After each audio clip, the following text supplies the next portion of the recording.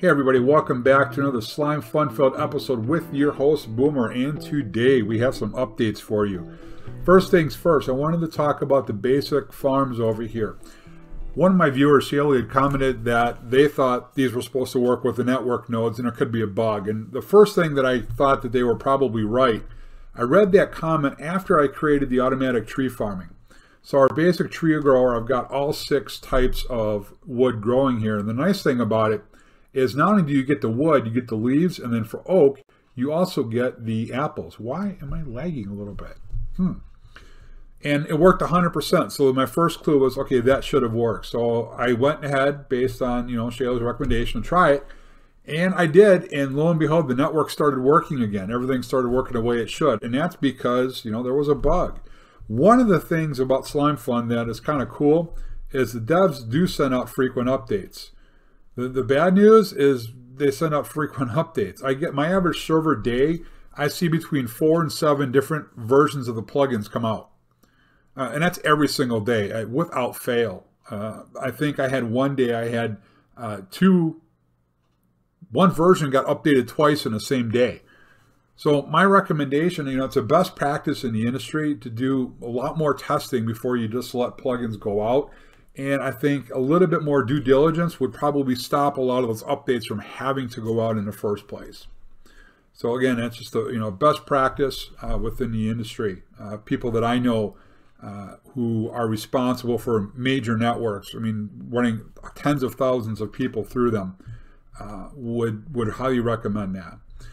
So more power issues we had. In the last episode, we created nuclear power plants 5 and 6, and I kept coming over here and seeing this full of cobble. And I'm like, why? Everything's running right. And then I would see these weren't running. So I went upstairs, see what was going on. Why don't I have power? And I came up here and it was negative, running anywhere between -2 and -6K. And I'm like, what is going on? I just added 2 more power plants. Well, the more things that, more power I added requirements for, the more power I kept taking, and then everything kept firing up, and then it would stop. And so we've had to go to 8 power plants, which has unfortunately put my carbon production at an even higher rate. And right now it's not keeping up. And I think what I need to do is take that carbon filter cartridge system and put it on its own separate channel with its own glass and with its own solder, because the glass goes to 4 different parts right now. It goes to the bottle creation system, it goes to synthetic sapphire creation, synthetic emerald creation, and then it's fluffy barrel storage for regular glass. In order to put one smelter and the automatic crafting chamber on its own channel, I have to change the channels for everything else related to it, which then affects everything else, which leaves me in the same spot I'm right in right now. So I think I'm going to put that on its own channel with one smeltery and one glass system just to increase its efficiency. But I can't keep producing nuclear. It's 30 or 24 reinforced ingots every single time, blistering ingots every single time, and my carbon creation continues to climb. So I'm stopping at 8 nuclear. So where does that leave us? Well, we need a lot more power production. And you can see right now, my climate change isn't going down. So the first thing I'm going to do is I'm going to change that cartridge system to run on its own separate channel. And that's all that's going to go through it. Or minimal items. Probably channel 5. Because the only thing that's on 5 right now are the wood and the leaves. So I'll probably put that on its own channel. Down here then, I will have a separate, I'll take this off, put the cobblestone in here, and I'm going to put the glass up there since I already have a node. And the glass will come in and the glass will go out. And that will go to the automatic crafting chamber. So that'll fix that. But the main thing we're going to do today is start getting into, I want to start getting insights into infinity. That's what we've titled this episode. In order to get there, we needed to start deciding, when we talked about infinity, we've got to get into the advanced powered machines. And what I started to look at creating wise, because a nuclear power plant is roughly 500 joules per second, and that's not creating enough, was the celestial panels, where I want to start shooting for. Well, in order to make it, we need 3 advanced. To make an advanced, You need an energized solar generator. Right off the bat, there's 3. There's 12 blistering ingots, 12 carbonatos, and everything else that goes with it. 144 solar panels, solar generators, which means 432 solar panels, which means 1,296 glass, silicon, ferrosilicon ingots. I'm going to be a busy smelter. This is going to take a while to craft. Basic solar panels. Now, these aren't too bad, but again, more solar panels. Machine circuits, I actually have a stack of those lying around. I have tons of mag steel, so I don't worry about these. These are actually really easy to create, but look at that. 25 joules doesn't do me squat. So I need much more than a basic solar panel. So then the advanced solar panel isn't bad, but again, energized solar generator. So if I'm going to go that route to make one of these, I might as well make one of these, which is going to create a ton more work. We've got a machine core in here, which means a machine plate, plus those. So 4 machine plates, right? 8, 16, 17, 18, 19, 20, 21 reinforced ingots per machine plate. So there's 84. 85, 86, another 24. There's 110. Yeah, that's it for the reinforced ingots. So 110 reinforced ingots, and I think we're actually ready and capable to handle that. 176. So looks like we've got those resources ready to go. So come with me on a crafting adventure from you know where. We're going to speed this up in a slightly faster time lapse just to expedite this process for you a little bit, but let's get going.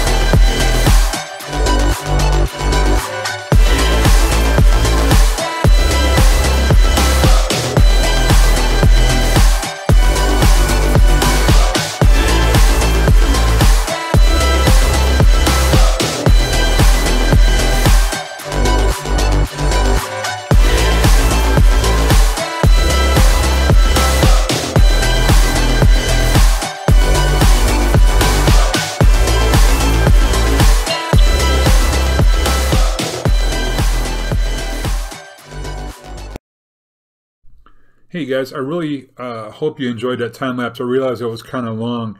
That was 45 minutes of footage compressed down, trimmed and everything, and I got it down to about 5 minutes. And I wanted you just to try to get a sense of what it really took to craft that beast. It took me about 45 minutes for the crafting, never mind the hours that went into it just to get the resources. So before I placed it down, I was sitting somewhere around 50 to 60 on the positive end. Some machines have actually turned off now because they're caught up below.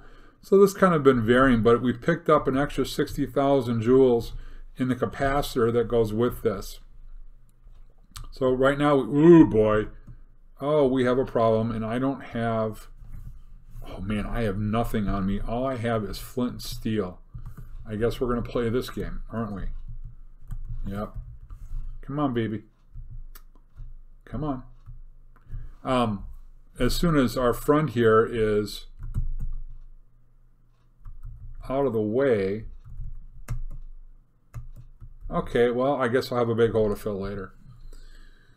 So right now it's not producing any extra power. It has 60,000 joules stored. So if all of a sudden I start adding more machines and the nuclear can't keep up, this will kick in. I want a better option than leaving out here for, you know, hey, I had a creeper sneak up on me and there's somebody else moving, looks like a skeleton in the background. It does need to have clear access to the sky. That's why I can't put it in here unless I put in a glass ceiling, which may become the option. I don't want to risk losing that thing. The sheer amount of resources it took, I mean, it's taken weeks to get to that point just to be able to get those resources. So, by the way, I want to give a really big shout out to the developer of the Infinity plugin, Riley. I reached out to him on Discord with a challenge I was having, and within 10 minutes we had a solution. So hats off, great job. It's nice to see a dev that not only supports their work the way he does, but really had the right answer right off the bat, knew exactly what to look for. So thank you again, Riley. Great job. But getting over to the climate change program, we've been trying to gain ground on our emissions. We're actually losing ground. We have a full dedicated process over here where we're using the automatic crafting table for vanilla recipes to make bottles and bringing in a solar ingots to make the empty canisters. We have a smeltery that's been upgraded to level 2, and all it does is dedicate itself to creating the ingots. The problem we have so much running that our dust farm isn't efficient enough. And until I can expand on it, here's a problem I had. Just a few days ago, this was full, and I had lead going into the trash can. Now I'm out. There is a fluffy machine that short-term we're going to build. Long-term, I do want to look at some of those machines where you can turn cobble directly into the dust to get the room back here, because in order to add more machines, I'm going to have to bring them over here and kind of redo this area, and you can feel it's getting a little crowded. We knew this was going to happen. This was planned. This was expected, because we talked about we're going to progress through everything in this pack. So at some point, oh, I have that extra reinforced plate. At some point, we are going to go, and I believe it's in here. It might be dust extractor, cobble into dust. So this is one that, if you look at it, actually, other than getting a little bit more reinforced back up, I could probably start crafting these soon. Now these clearly draw a lot more power. I mean, a lot more than those 6 machines put together on their own. 30, 44, 70, 148 versus 500, but it's going to be a much faster production. So not to mention it's just going to go right from cobble to dust versus what those things have to do. So there'd be a lot less network nodes that would reduce lag on a server, not that I've experienced any. But what we're going to probably do short term, there's a fluffy machine that's going to come into play for us here. And it's called the, where did I see it? The electric dust recycler. So what this is going to do is take dust back into sifted ores. I currently have 3 dusts that are going right into the trash can because I don't need them. It's magnesium, silver, and surprisingly zinc. I thought it would have been tin, but because I've used so much zinc for batteries. but everything's full on the zinc, so I've got it going to the trash can. Instead of going to the trash can, we're going to send it to the dust recycler and send that back over to the dust washers, to try to get the ones that we do need, such as lead, copper, gold, and aluminum, because those 4 I'm going through a lot of. So we're going to put that in the next episode and see what that does, see what I can get back.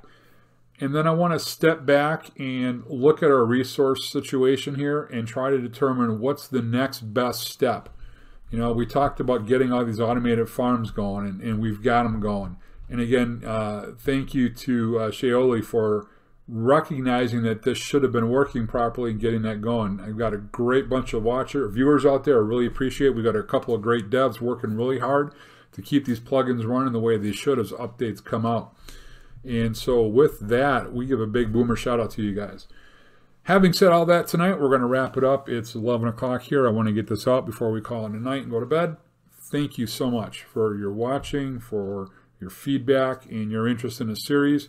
Hopefully I'm doing it justice and making this a fun time. And as always, when we play Slimefun, we're going to go boomer or we're going to go home. We'll see you later.